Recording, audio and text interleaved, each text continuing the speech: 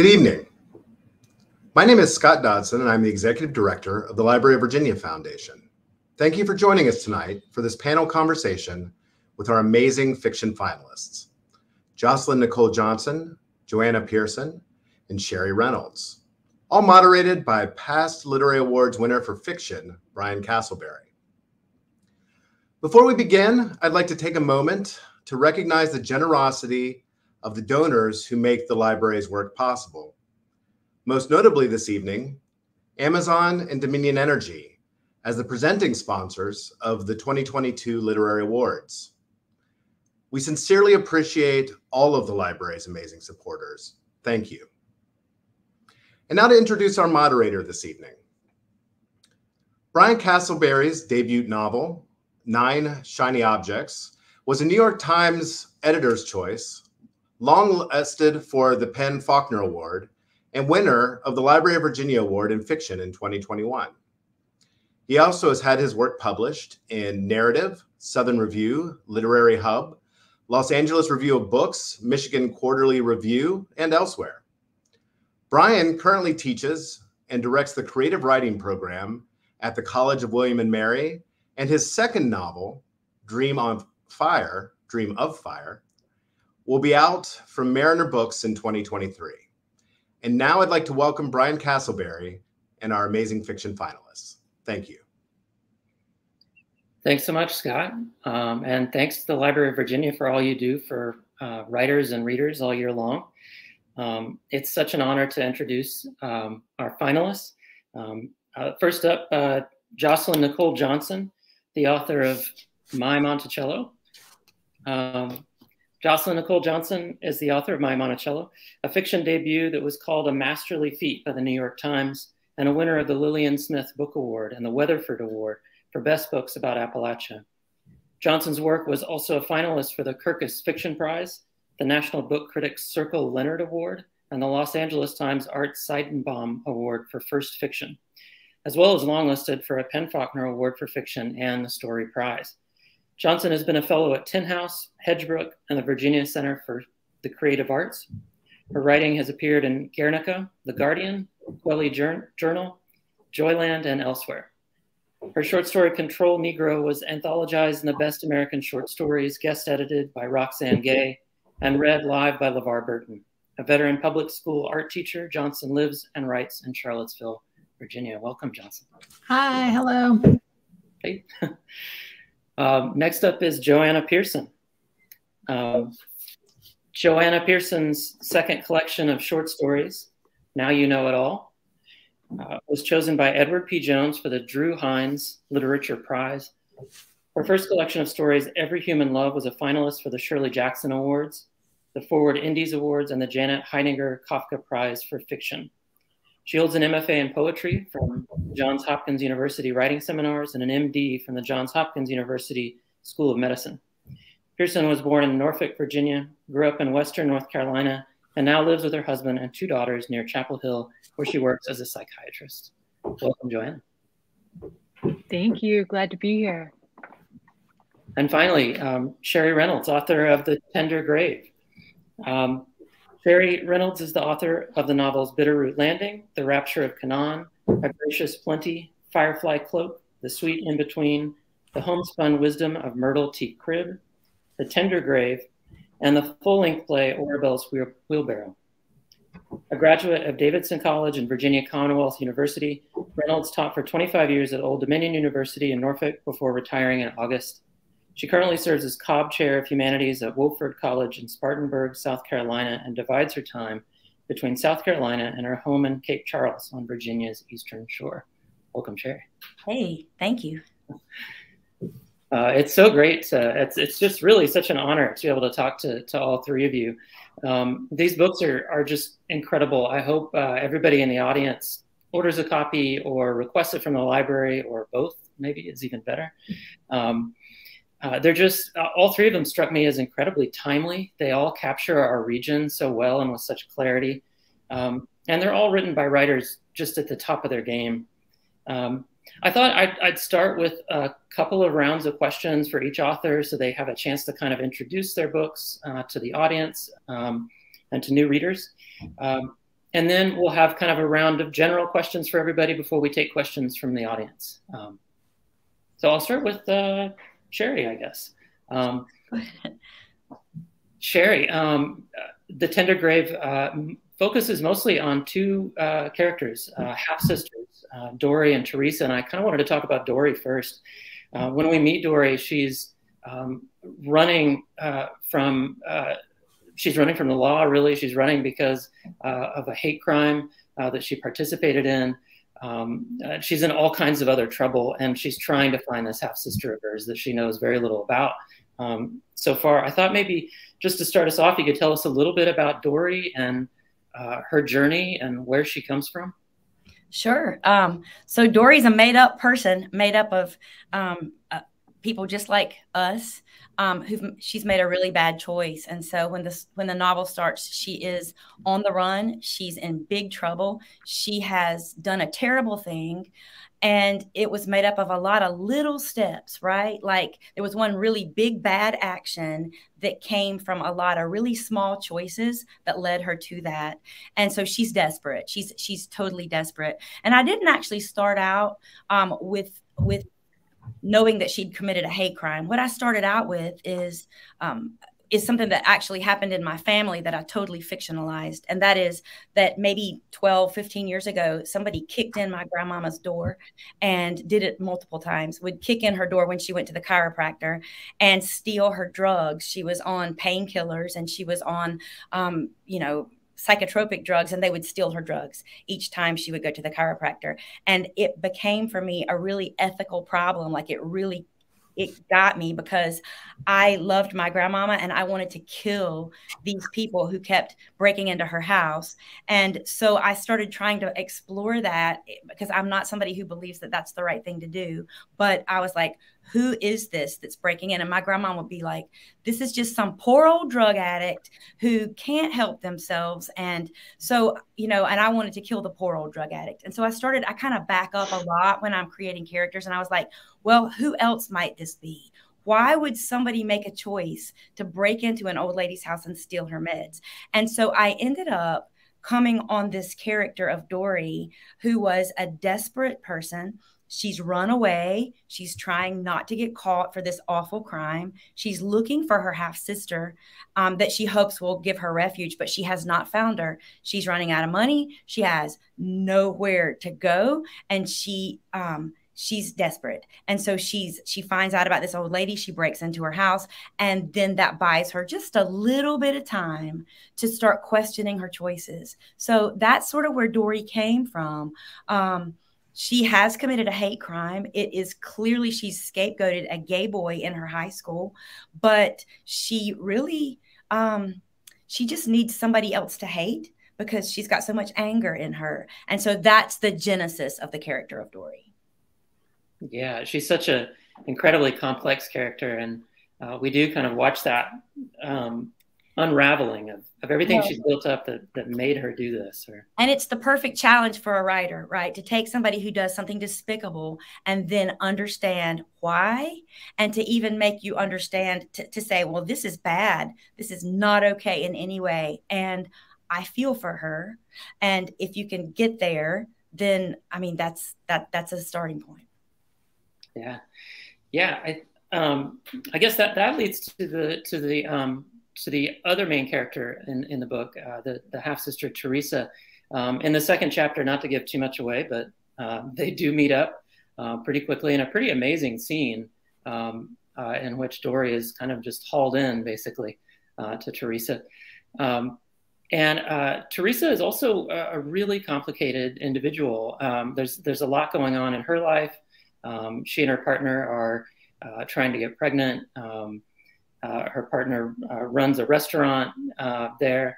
And she has this really complex relationship with their mother, this past relationship with the mother. And I thought maybe you could talk a little bit about Teresa, about those issues with the mom. And Sure. So, I mean, one of the things that I think of myself as a character-driven writer. For a fact, I'm interested in people and why they do what they do. But given that, this is one of my most, this book has more drama than a lot of mine, a lot more plot, starting with the hate crime. And then, of course, one of the issues is that Teresa is a lesbian. Her partner is a woman. And so this girl has run off looking for refuge, not realizing that the person that she's asking for help from is a lesbian. But the bigger issue is that Teresa and Jen are trying to have a baby, and they have this idea of what a baby will be. And they, Dory shows up at like the time in their life when they are expecting that the child that they make will be special and beautiful and lovely. And here comes a child, and one that needed them a long time ago. And she is not beautiful. And she is a picture of what they would not want their child to be. And so it creates that kind of tension. Teresa's mom ran away from that family and started a new family. That's why that's why Dory has a half sister to run to that doesn't know her. And Teresa has always worried and wondered whether or not the mom left because she was gay. And she didn't even know that she was gay at the time the mom was there, but she knows that that wasn't accepted in the home, wasn't accepted in the religious beliefs that she was a part of, not accepted in the culture. And so she carries this idea that maybe the mom left her because she was gay. And that is a terrible kind of an abandonment, right? And so Teresa is also differently complex than Dory. And that leads to the combustion that became the novel. Yeah. That strikes me like that's kind of the machine of the novel. Once these two are together, like everything can get moving. Quite an intersection with those two. Yeah. Awesome. We'll move over to Jocelyn. I wanted to first talk about the title story of My Monticello. It's kind of a novella. It's a really long, really complex story that's about a group of people fleeing torch-wielding mobs, basically, to hide out in Monticello. Not to give too much of the story away. And I know that I'm sure that Virginians, thinking about the recent past or thinking about the Unite the Right rally and everything that happened on that horrible day, did that inspire you? Is that kind of where the story began, or were you already kind of working on it? And then can you tell us more about the story in general? Yeah, I'm glad to. Thanks. I wrote My Monticello, the novella. That's the biggest part of my collection by the same name. Definitely in response to August 11th and 12th here in Charlottesville, Virginia, when this town was kind of the unwitting host to a coalition of people coming under the banner of white supremacy, kind of ostensibly to protest the removal of some Confederate statues here, but really arriving with machine guns, with banners of like past genocides, saying things like into the ovens and Jews will not replace us, and holding torches, which, recall kind of very violent times for Black Americans and for other ethnic and racial minorities in this country. And so I was teaching public school at the time. I live about a half mile from downtown Charlottesville, which was kind of the epicenter of the August 12th marches. And so I've really spent a lot of time, for those of us who lived here, it was kind of like a slow motion crash. It wasn't just like one day people came and they acted really badly. It was like a whole summer of waiting for them to come and talking about what to do. And the Ku Klux Klan came as a precursor, and, all these other events were kind of happening. And so there was a lot of time to kind of ponder what to do. And ultimately, I decided not to go to that rally, but it was an experience that I still had even from my home. The helicopter overhead, the pictures and images of family and friends, the news of what was happening. And then a young woman, Heather Heyer, was killed, and 19 other people were battered by one of the protesters running a car into a group of counter protesters. So, I went back to school on Monday. Well, first of all, my son was 11 at the time. So there was a lot of, how do I explain and contextualize this for him? And then going back to my students, this diverse group of Charlottesville students, and thinking, what does this mean and what should I do with it? And so I ended up writing, I did not have the idea for the novella before that. I wasn't writing that. But in the year that followed, one good thing that Charlottesville did was we talked a whole bunch about the history, kind of the history of Black people in this area. And that included things like kind of highlighting that there's a slave auction block in front of like the town hall. Like there's a plaque on the ground that this is where, you know, Black Americans were auctioned off, you know, back in the day. And just kind of thinking about spaces and how they were segregated in the past, massive resistance in Charlottesville where the school shut down rather than open the doors to Black children, shut down for all students for 2 years instead of opening the doors to Black children. And other things that I just hadn't really thought about, even though I had some awareness of them, but just hadn't thought about in that intimate way. The fact that UVA students brought their slaves to serve them at UVA. I mean, I knew that slaves had built some of that space, but I hadn't really thought about having a slave as a student. Just hadn't thought about these things. And one really interesting thing that happened was I actually was at an event and I saw a woman was introduced at the end of this event that had to do with Sally Hemings. And she was a Black descendant of Thomas Jefferson and Sally Hemings, a woman named Colleen Yates. And I say this all the time, but it was just really funny. I like saw her pumping gas like the next day. And I was like, okay, wow, she lives here. She's like a human person. And there was something about that moment of seeing her that connected to me, the past to the present to the future. And the idea of my Monticello, the idea of the novella was for me to kind of wrestle with all the things that were painful or angering or triggering or stressful or worrisome about the moment of these people deciding to march into town with torches and basically say, you aren't welcome here. This shouldn't feel like home to you. And what did I want to do with that? And how did I feel about Virginia as my home? And how did I want to respond, not necessarily out yelling in the street, although I think that is, I don't know. I still can't tell you there's not one right response for any, I don't think. I think there are many ways we can respond. But for me, being the nerdy, introverted person I am, just being the person that I am, it made, I often want to get my vengeance in fiction. So I thought, here's a space where I can like control the elements of what's happening and I can think about it and I can layer and nuance it and be thoughtful about it and put contradictory things side by side and complicate everybody. And for me, everybody was really looking at this diverse group of neighbors, mostly Black, but not all Black, and this diverse group of human beings that are responding to this, what they experience as a violent mob coming into their neighborhood and starting to set it on fire. And so those were the everybody that I wanted to think about. I wanted to think about this community, and I ended up leading this, and you learn this very early in the first, bits of the story. This group flees in a jaunt bus. If you live in Charlottesville, you know what that is. And basically the person driving the bus, the person leading it is Denasia Love, and she's a young descendant of Thomas Jefferson and Sally Hemings, like the woman I saw stand up. She's an actual person who goes to school here, who lived here, whose grandmother lives on the street next to where I'm sitting now on First Street, and so forth. And so I wanted to think about those characters and how they might respond and all the feelings they might have and all the complications they might have and how they might mount a kind of resistance in their community and their female power and their growing things on Monticello and them reclaiming the past and all the things that they try to do in that space. Yeah. She's an amazing character. It's just loaded with just such vivid characters. And it's a really cinematic story. I mean, I just was pulled right into it. It's so incredibly compelling.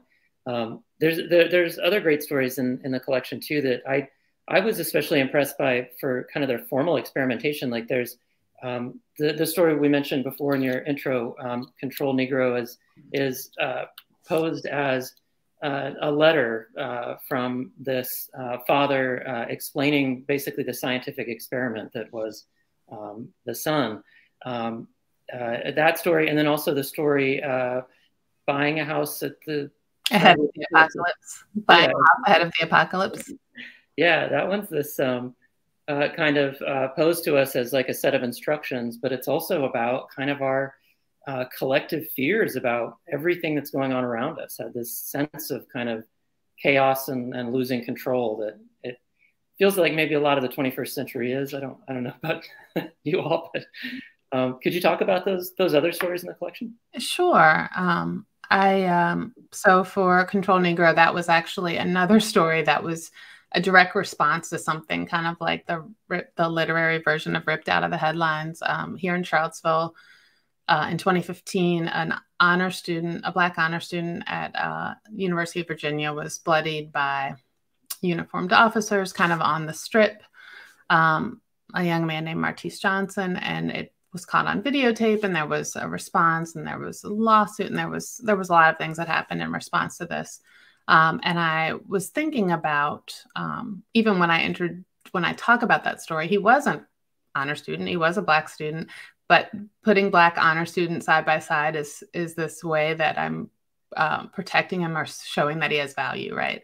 He was an honor student, he was a good person, and the story is kind of about that. It's about how good, how docile, how great, how presentable, how whatever, what does it take for Black and brown people to be safe in America, or to have more than be safe, to have access to this promise of life and liberty for all and justice for all. And so the story is just kind of a very twisted version of thinking about that. It's this father is basically creating an experiment on his son.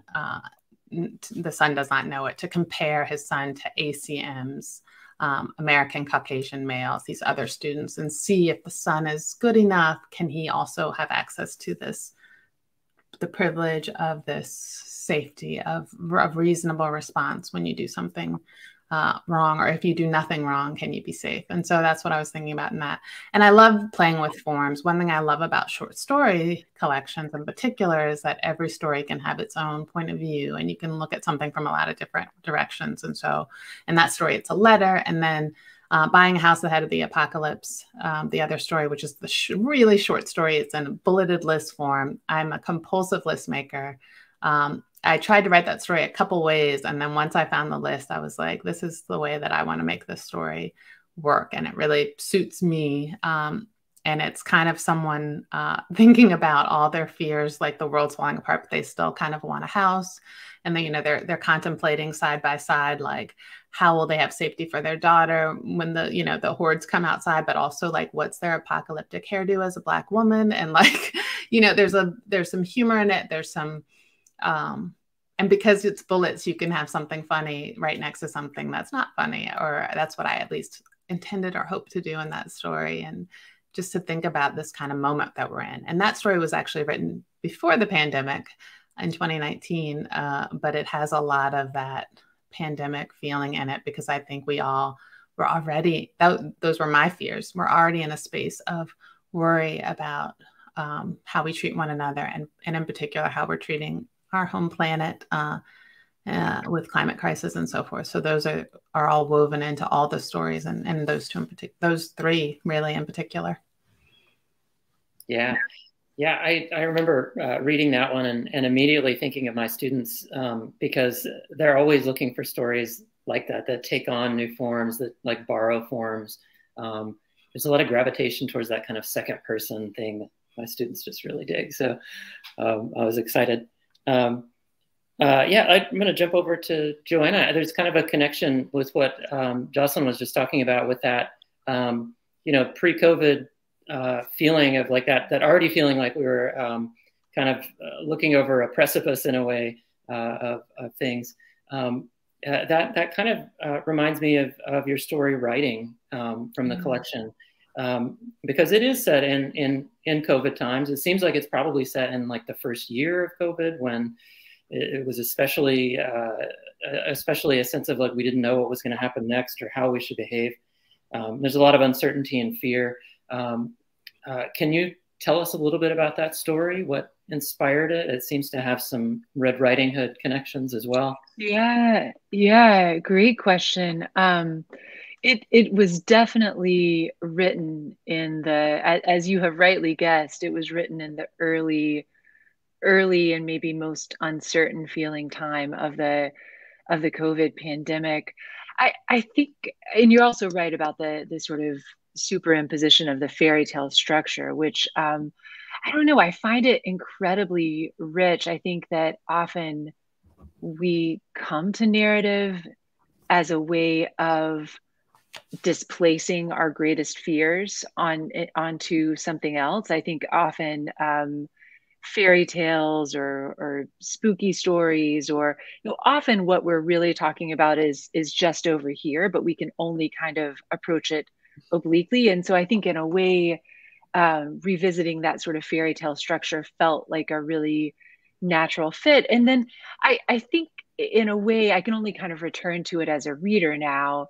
When I return to it as a reader, I definitely have the feeling of, oh, well, this was clearly composed by somebody living through the early COVID pandemic. But in a way, the story feels sort of one step outside of time. I don't know that when I come to it as a reader now, I don't know that it exactly feels quite like it was set in our 2020, our COVID pandemic, but it's definitely set during a pandemic and in a time of uncertainty. Yeah, and I really enjoy in general stories where there are these layers or ways that things are kind of refracting off of one another, and so I think that maybe is also why I was drawn to kind of weaving those threads together. Yeah, it definitely has kind of a that Shirley Jackson kind of vibe where you can't tell when or where, what world we're in, but it feels kind of like ours, just a little creepier. Yes, I am complimented and also agree. I feel like it does sort of feel a little Shirley Jackson-ish. So, yeah. I remember when I was reading it, when the kids start putting on the wolf masks, I almost needed to take a break. There was something just a little too terrifying about that moment. There's another story in the collection too that Field Glasses, that starts with a lot of fear and uncertainty, and then I think maybe another connection or thematic connection that I saw in some of the stories were I guess often young people who are dealing with some kind of relationship that they don't understand. Like maybe they're too young to really get like what kind of mess they're getting themselves into or what kind of decisions they're making. I'm thinking of the first story in the collection, Rome. And then just a couple stories up in the table of contents, the story called The Whaler's Wife. Both have young female leads. Yeah, I think, it has to have something to do with, at least I think there is that sort of eternal appeal of the coming of age story, to speak the most generally, but maybe what that really is about is that it's a threshold story. I mean, I think a lot of stories, if you go even broader, you're thinking about what is often most interesting is you're capturing a person on the brink of something. They're about to cross a threshold into something else. And again, I think maybe it's a similar thing that I'm attracted to, of people who there is a certain amount of youth or naivete, but there's also this real craving for the world and its richness and its scariness, and being a part of interesting things. The story you referred to, The Whaler's Wife, is about a young college student who travels to Boston, and she's doing a volunteer program and staying with in her mind, a very fancy, educated family. And all this is incredibly attractive to her because she's from a small town in the South, and she sort of is attracted to this, but also put off by it. And then the rumor amongst the other volunteers is, oh, well, you're staying at the house where the husband was a murderer. You're staying in the house where a murder happened. And again, I think this is this interesting thing about storytelling in general, but also, to me, sometimes the short stories I'm most interested in, where a character can be constructing a narrative to try and make sense of a situation, but then you as the reader are getting other threads that make you say, well, is this actually, like, is she bearing witness to a marriage that's had a very traumatic blow that's happened to it? But like, did a murder actually happen? You know, maybe not. But I'm really interested in that kind of buildup of tension where people are kind of approaching these situations and not fully understanding and sort of wanting to partake and kind of make a story that makes it make sense to them. But are they always so successful? That's part of where it gets interesting, I guess. Yeah. And I guess that's something we do anyway, right? As we approach things in our own lives, we make up these stories and narratives that we try to see if they fit for a while. It struck me that, especially those two characters, those two stories, those characters are kind of in that boat. Well, great. I want to hit some kind of more general questions. Maybe like a softball kind of question to start off with. What got you all writing? Did a particular author or teacher or family member or friend inspire you? And I don't know who to start with. Sheri? I've been writing always. I mean, before I could make letters, I was writing. It was sort of innate. I wrote about things that I didn't know anything about. I would write about things I wanted to know about or things that I thought were special. People who had bigger, better lives, people who had very different lives. I didn't know any Jewish people. I wrote many, many Jewish stories and I had never flown on an airplane, and I wrote lots of airplane stories because it was just how I explored things. But I didn't really think about doing it in any sort of professional way until I was a bad chemistry major in college, and it wasn't going well for me. And in my spare time, I just wanted to write stories. And some folks from the English department sort of started saying, come on. And that sort of was my way in. Lee Smith was a really big influence on me. She came to Davidson College to judge one of the writing awards at Davidson, and I won it. And so that part of my award was that I got to hang out with Lee. And she said, well, what are you going to do after you graduate? And I'm like, I don't know. And she's like, well, why don't you move to Richmond? Because I'm going to start teaching in an MFA program, and maybe you should apply to that program. And I didn't know what an MFA program was, but I didn't have any plans. And VCU offered me a stipend, a teaching fellowship and a stipend. And off I went. And that was how that happened for me. And that was my formal training. Mm. Yeah, we both come out of the VCU MFA program then. Yeah. That's awesome. It's funny how oftentimes we just kind of stumble into this, I feel like, right? Like our characters, right? I mean, I was just saying earlier, it's just like one step and then another little step and then another little step, and you've done something awful, right? And so sometimes it goes the other way, one little step and another step, and you do something that really works. So, yeah. Jocelyn, what got you started? I love, Sheri, how you said you were writing to figure out things or to go places you hadn't been. Often I do that as well. I think about a question that I have or something that's, it's not like I'm writing to tell you what I think about it. I'm writing to figure out what I think about it or how it should be constructed.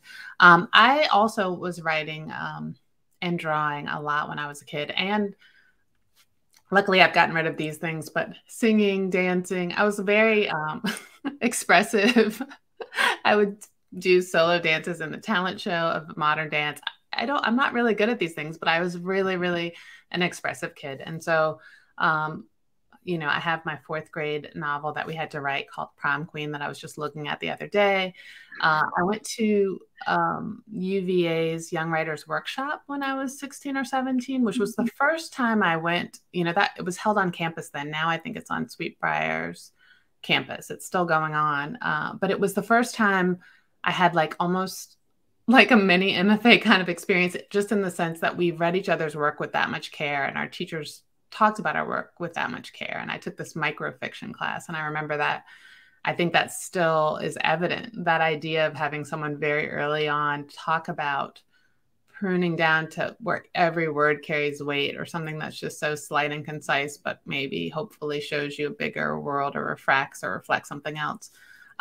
So those were formative things. I I just gave a talk to some high school students that read as a community read my Monticello, and I was talking about S.E. Hinton and The Outsiders and how I'd read that in middle school, and I learned that Hinton had written that book when she was a teenager and published it when she was a teenager. And I actually did write a novel after a trip to San Francisco as a teenager,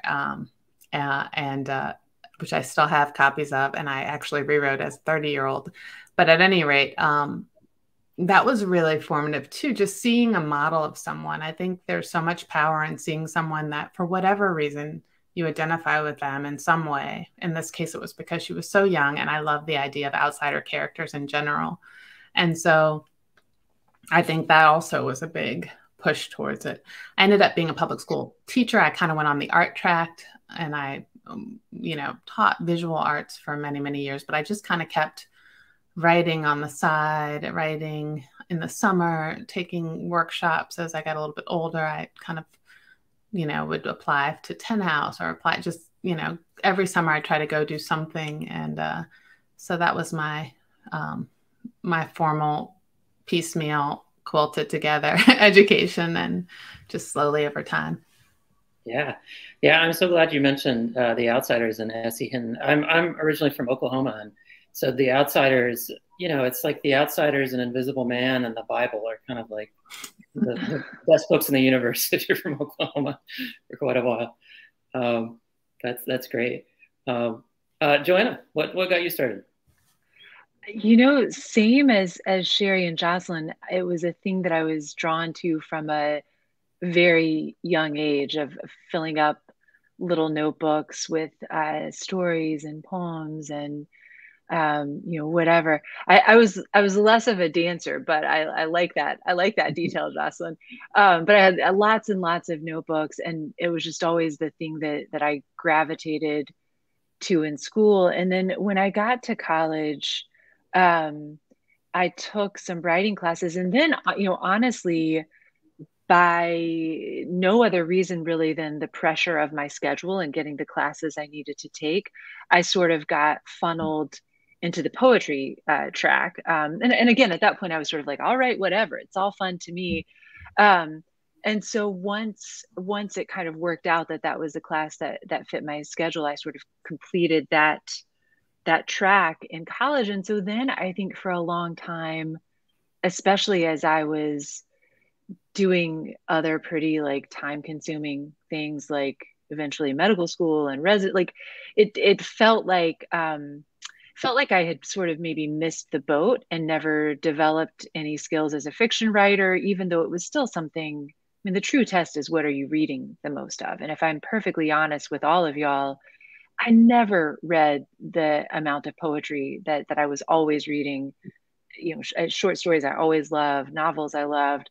And so I still wanted to, keep my hand going. I did, like Sheri, I got some funding to do an MFA in between medical school. So I did it, but it was in poetry again, because that was where I felt like I had the confidence and the material to show. And then really relatively late, it was only after the birth of my older daughter, who's 8. And it certainly wasn't immediately after she was born, because I couldn't think a thought in the first couple of months. But at some point after she was born, I kind of was like, I'm hanging up my poetry jersey. I'm done with this. And I just wrote a short story.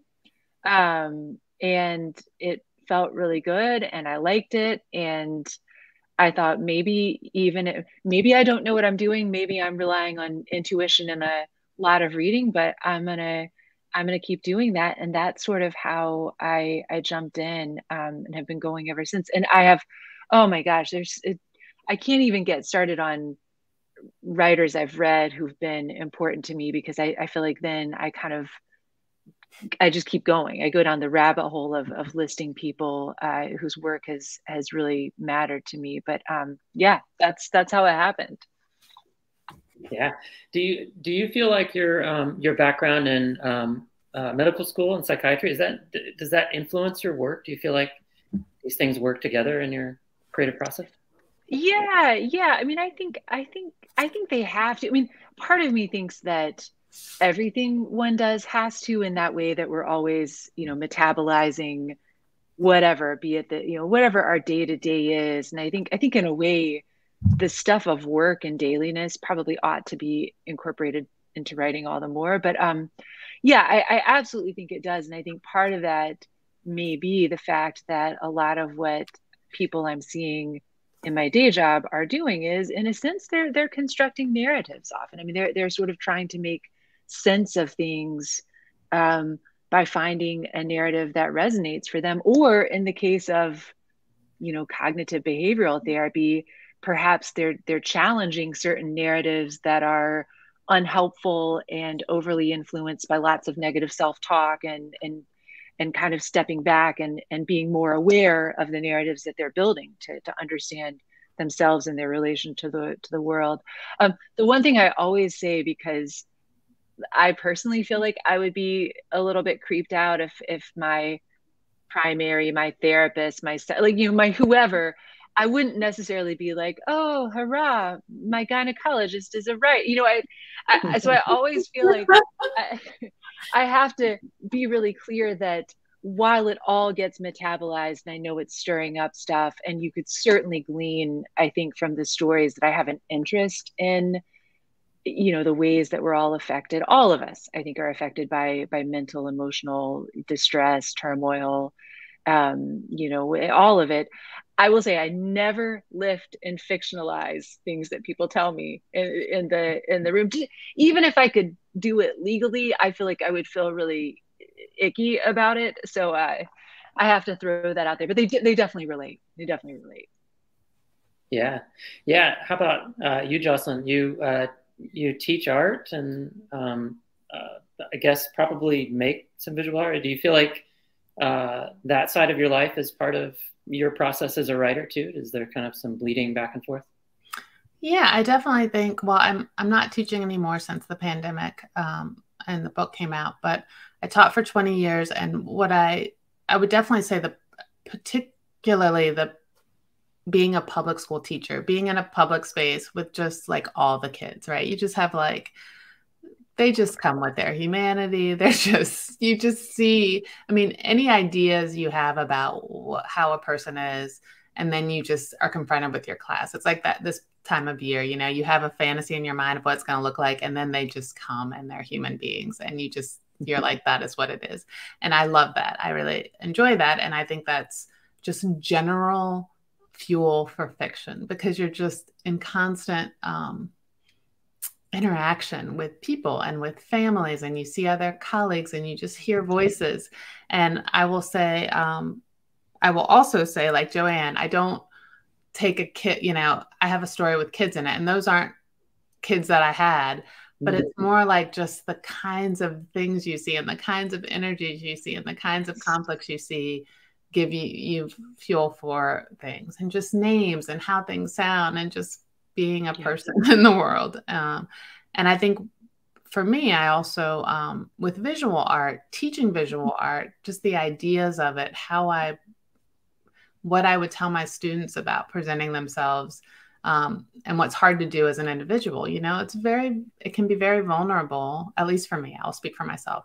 It can be very vulnerable to write something, and then you spend all this time and energy trying to put it in the world, and then it's kind of terrifying when it is in the world, because your insides are on the outsides, or this part of you, or this thing you made is now out there for other people to experience and to have their own ideas, opinions, thoughts, interactions with. And so, but I use kind of the kind of teacher I would be, and what I would say to students to like self-talk myself off the ledge, and just to try to have the experience of recognizing, if you make things, that's part of the process, and that's not what you should focus on and worry about. And what you have to think about is yourself as a maker, and what's interesting, and where your mind, there's just ways that you interact with your work that I think it's easier to say to someone than to do. But because I've had to say it for like 20 years to really cute little kids, I can like pull on that to help myself, try to be a more sane human being.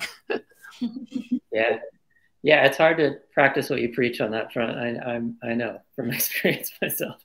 I really like what you said about yeah, just the interaction of the classroom being just, it's such an important, I feel like it just opens you up as a person. You meet so many different people and their ways of life, and you have to open up to them and meet them where they are. And that seems incredibly helpful for writers. Sheri, I wanted to ask you about the Eastern Shore, because I just love the Eastern Shore. We try to get out to the Eastern Shore as often as we can. It's just such a beautiful and quiet place. Has that place inspired your work? Do you feel like? Yeah, definitely. I mean, I have two main landscapes I think that I can see that I write about. One of them is my childhood landscape, and that's South Carolina and rural South Carolina, rivers, farmland, tobacco farms, the smells, that, you know, that really rich, poor people in a beautiful, you know, natural world. But the other one has been Cape Charles. I don't use it. I don't set things in that landscape. I don't call it Cape Charles because I want to take the fictional liberties. But the Eastern Shore as a place has been so, it's felt like such a home to me. It's such a small place. It's such a beautiful place, but the people are in each other's business so much and know everything about each other. It's also, when you cross that bridge over to the Eastern Shore, it's like you back up in time. You know, it's another, and in all the wonderful ways and the bad ways, when you back up in time there. So my last 3 books have been set in, well, on the Eastern Shore and in a fictionalized Cape Charles. It definitely infused my work more than, I guess, any other landscape has. Yeah. I definitely, when Dory's trying to hide in the water and the water is not deep enough to actually hide in, I thought, wow, that's Cape Charles. Right? Yeah. I use the landscape I use it a lot. I just don't call it the name of the town because, you know, there are things that I want to do. Like in that book, my characters, Teresa and Jen, they live in a repurposed motel near the water. And I need that it works for the book, but there is no way that the zoning board in Cape Charles would ever allow people to do what they've done there. And I want the ability to create that. And at the same time, I want to use that really, that very eerie, kind of haunting, abandoned ferry dock that is there, that is an actual place in Cape Charles where I play Story and let her hide for a little while. So, yeah. Let's see. I wanted to talk about your process. I guess we kind of touched on some of this. I wanted to talk to all of you about, how you approach writing. Are you one of those writers that gets up at 5 a.m. and does the whole Toni Morrison right before the kids are up approach? Do you write in the evenings? You write kind of piecemeal. How do you approach your craft? Maybe Jocelyn first and then kind of work around. Yeah, so for me, it's changed. I wrote this collection while teaching full-time between 2015 and 2020 with the final edits. And so a lot of writing, I'm actually frankly impressed that I did get so much writing done. Like I wrote in the summer, I always would go to a workshop. I, in later years, would try to go somewhere where it wasn't a workshop because it's hard to get writing done at a workshop because you're really social, you know, you're talking about other people's work, you're listening to people, you're getting really inspired, but there's not a lot of time to actually write. So doing things like BCCA, you know, my son was, you know, 8 to 15-ish during that time, 14-ish during that time. So thinking about, it's hard to take space, I think, as a parent and particularly as a mother, at least in the way many families are configured, including mine. But in the summer, you know, I could send him to camp and get quite a bit of writing done.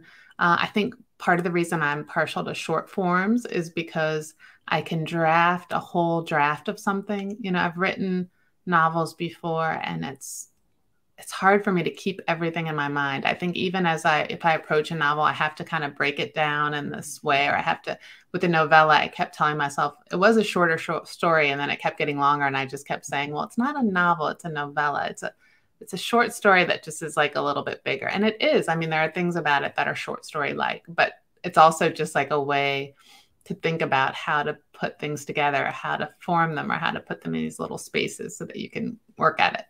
Now I try to work in the mornings before I get much else done. But I have to say, I think that the last few years have kind of broken my brain a little bit, and it's hard for me to focus for a really long time. So one of my challenges is thinking about how to make that part of the form, or how to have bursts of things that could fit together. And maybe that's the kind of work. I think you're a human being, and you have to take wherever you are and find a way to make work that comes out of that. You know, so I think often the shape of the work comes out of like where you are and how your mind is working. And I think we all have a kind of can have a very frenetic or distracted or scroll through sense of time sometimes, even if it's not the healthiest way to be. And how can that be reflected in the fiction that we read? So that's what I'm doing now.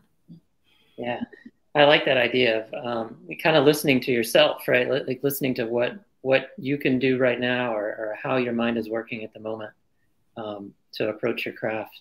Because yeah, I do feel like sometimes writers, keep forcing themselves to do one way or another, and don't follow what they actually need to do. That's really cool. Let's see, Joanna, and then Sheri. What's your approach to craft? Yeah, I feel a lot of kinship with what Jocelyn was saying. I don't know.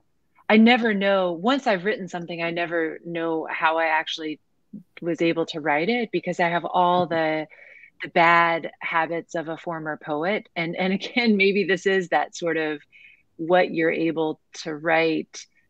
There's a sort of unit that grows out of whatever interstitial time you have available to you. And so maybe I've moved up from, during my residency training, I could only write a sonnet, and now I've moved up to a short story. But I've not been able to find a regular writing habit to my sadness. But I will say I get a really powerful, I don't know what else to call it, like an existential malaise. Like I feel a kind of like soul sickness if I'm not working on something. I feel so much better if I have something that I want to sink my teeth into. And somehow, once I've got my teeth sunk into something, somehow there suddenly I'm finding time available for that. But it's the kind of like when I'm not in it that that it's hard. And I guess in fairness too, one thing that I am, I'm always a little bit, I love the idea of like an academic calendar. So I do wish that I had more of the summer flexibility. But I also think people have been fitting in writing in between all sorts of stuff for as long as we can remember. So there must be a way to do it. So that's my like non-process process. I feel you on the existential dread sensation when you're not working. That's it feels so bad. It feels so much better when if you can get a foothold and get like a little bit into something and get some momentum. It feels so much better. Yeah. I understand that too. I used to worry about it a lot because I actually don't write all that much. When I'm in a season, I'm a mad woman writing, but I have long spaces between my seasons. And I used to feel like there was something wrong with me and I wasn't doing my work. And now I just sort of embrace the fact that most days I don't have anything to say, but that doesn't mean I won't. It just means that I don't have anything. It's not ready yet. And I've been at this for a long time now, and I've never written two works the same way. They're different. It's different because I'm processing something in everything I'm writing, and I have a different experience of how I'm processing it. And so I've been really lucky that I love to teach, and I've been able to do that for my adult life.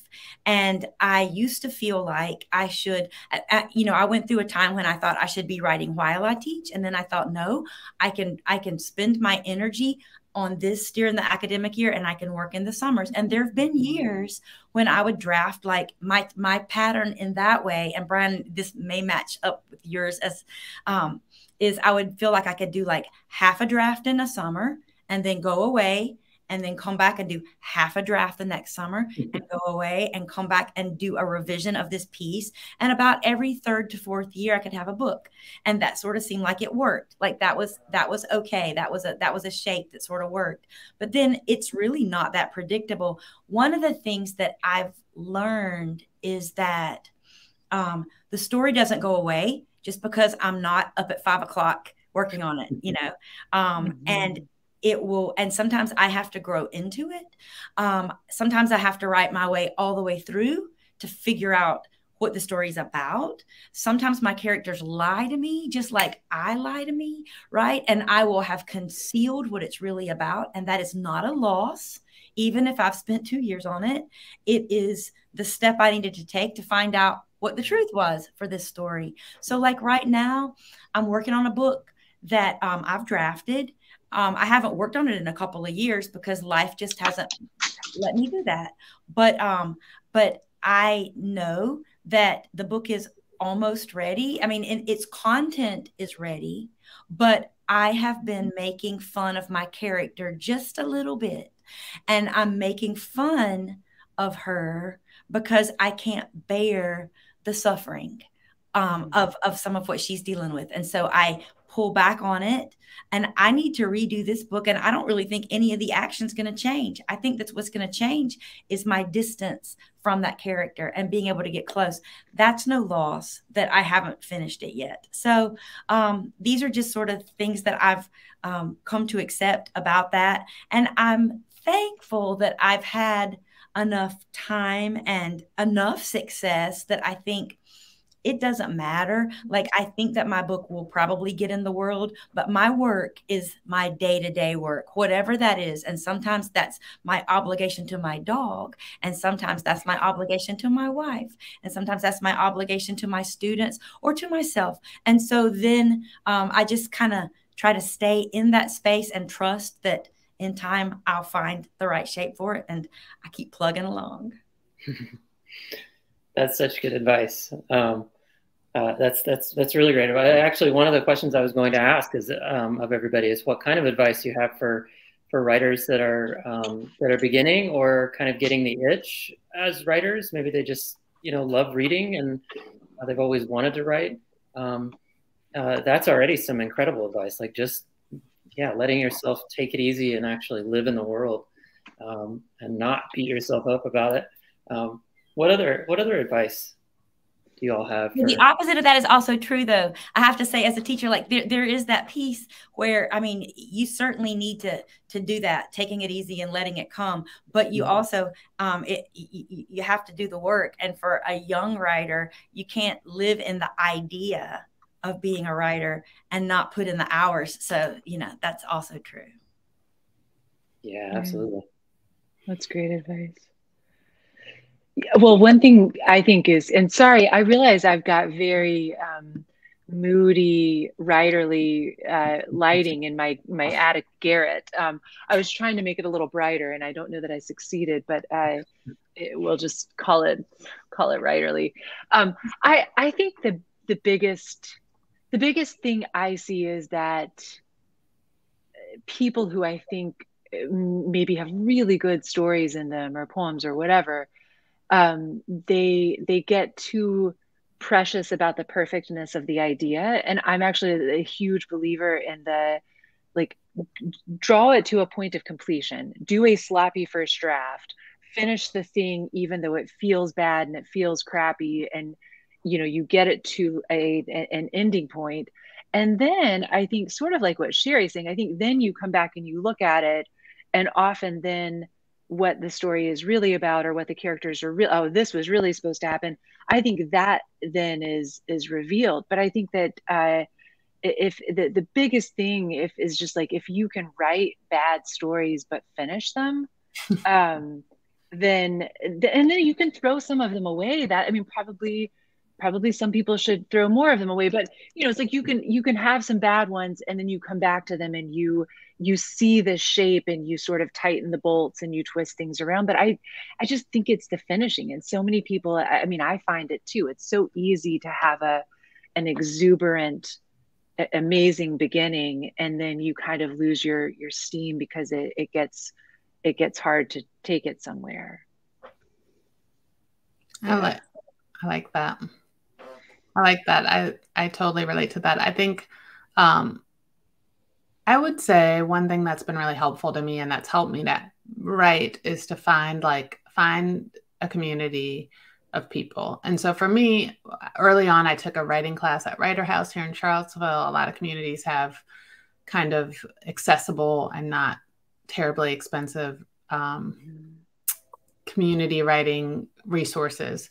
And but for me, doing that put me in touch with my teacher. Ended up making a writing group, which was free, and we created this writing group that I've been in for over 15 years. So that group, where we meet once a month, it's just like 5 people. It's changed a little bit over the years.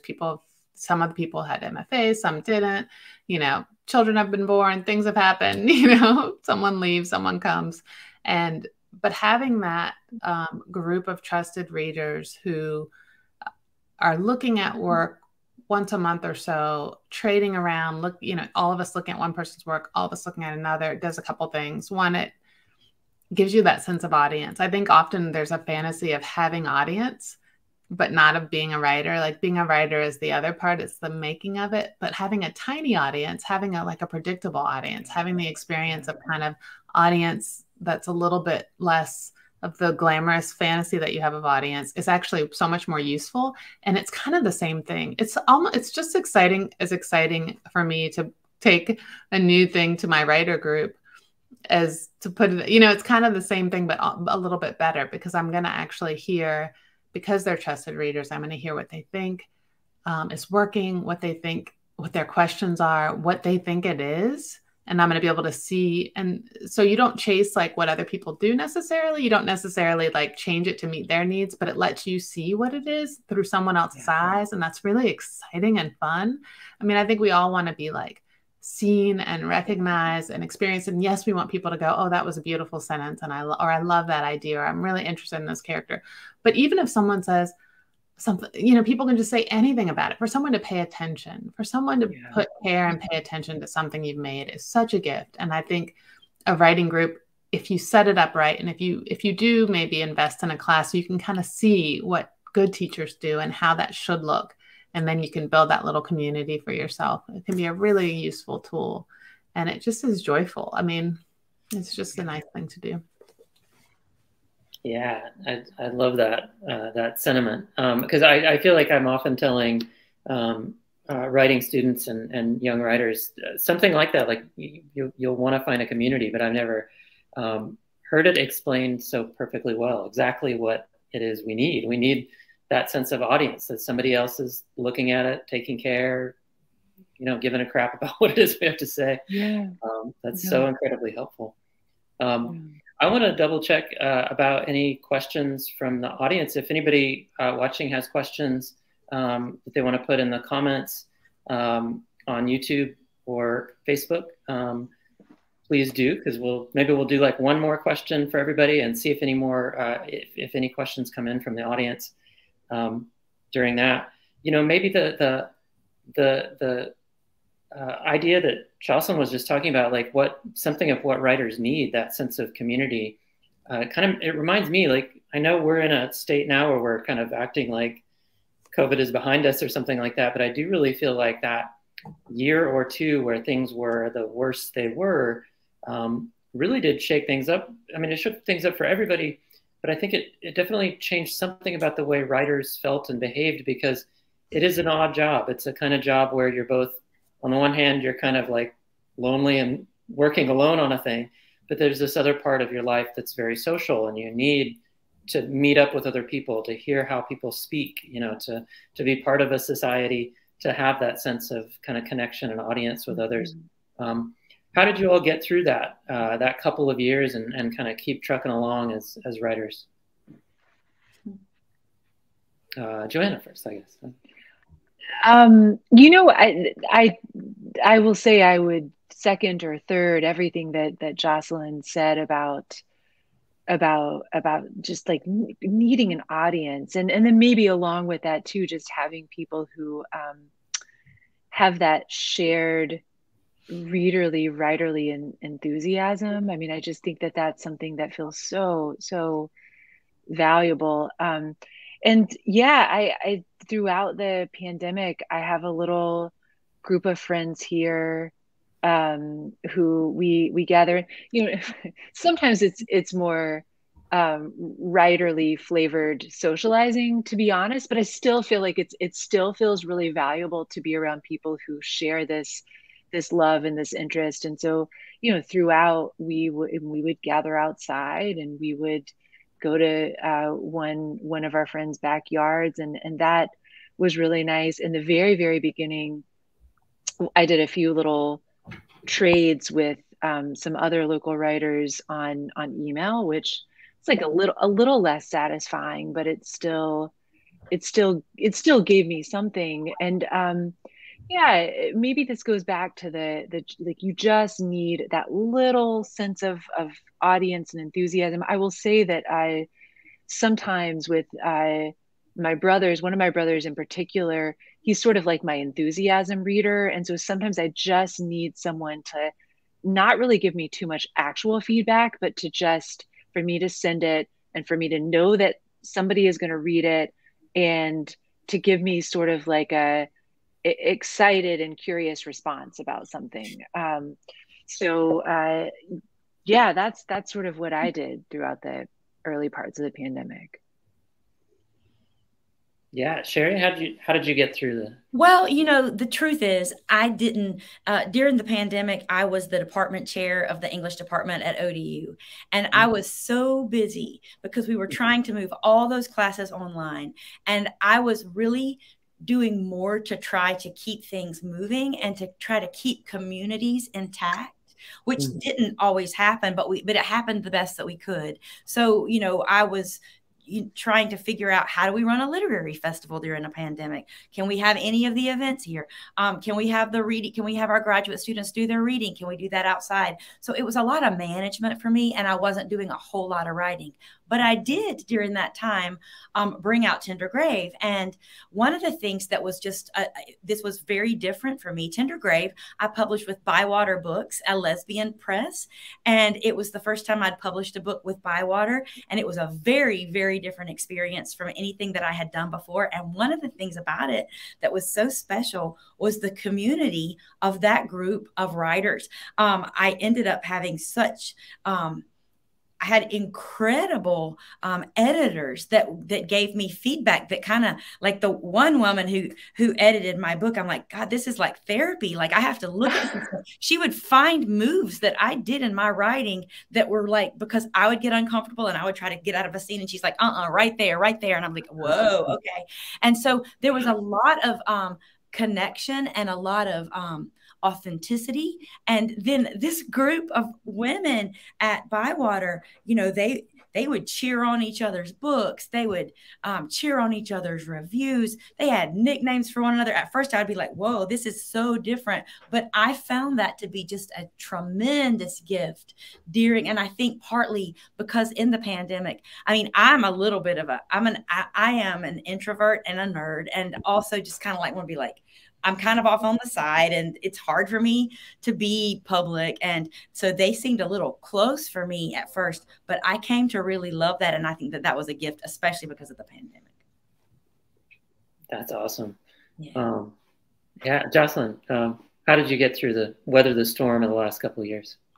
Yeah, it was so strange because this really hard and unprecedented thing of the pandemic kind of went along with this lifetime goal of publishing a book, you know, which I'd been writing forever. And then I'd been writing with like an age, like with the purpose of publishing, even though I knew that publishing wasn't going to be like a panacea and solve everything. It just was like, it felt like that purpose would allow me to make something more interesting, like to try to focus on this thing and to find partners and so forth. And I've had I've had 3 agents. Like my first agent, I had a book. So over like 15 years, I had a book with one agent that didn't sell. Then I had another book with another agent that went out, and like all the processes and it didn't sell. And then I was on this book. So this was like in a way, it was like a huge thing. So I was like, oh, I'm finally going to write a book that's going to be published and be in the world, and what will happen. But in another way, I was like, this book could have just as easily not sold, like in a way. In other words, I guess I realized like how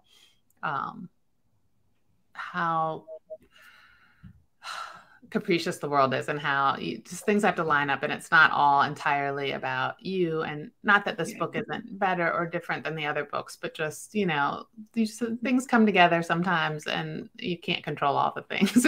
So by this time I was a lot more realistic about it. And so this dream thing was happening while the whole world was shutting down. And then the book came out, and I was I'm in my parents' basement now in their little studio. And I'm like, my book is launching from my parents' basement. It feels very teenagery. But I, like Sheri, I'm also an introvert. And so there's some good to that, right? You have some control to things. And I think what really saved me has nothing to do with writing during this time, was just this group of friends that I've had forever. We just started watching this incredibly cheesy show called The Shadowhunters. And we watched it every Thursday night during the pandemic. And we still meet every Thursday night and watch something. And we just it's just this small group of people, and just this one ritual once a week of being in the world and being with these people and focusing on something kind of light and just kind of fun and kind of campy and over the top and this kind of thing. It's been really like a gift. And I'm very appreciative of those particular people in my life. So that's really helpful. Basically, you just need to find like your people, some people you love. Yeah. That's turning into kind of a theme for our conversation. Yeah. One thing occurred to me earlier. I think it was when Joanna was talking. I got something clicked in my head. The kind of big picture question of what do we think fiction is for? I mean, we all write fiction. It's very important to us. It also seems very political out in the world. We're going through another period in America where books are being banned because of the kind of content that some people don't like to see in their fiction and in their nonfiction. What do we think fiction is for? What are we up to here? Does anybody want to venture like how they feel about what this is all about? Why we do it? Yeah.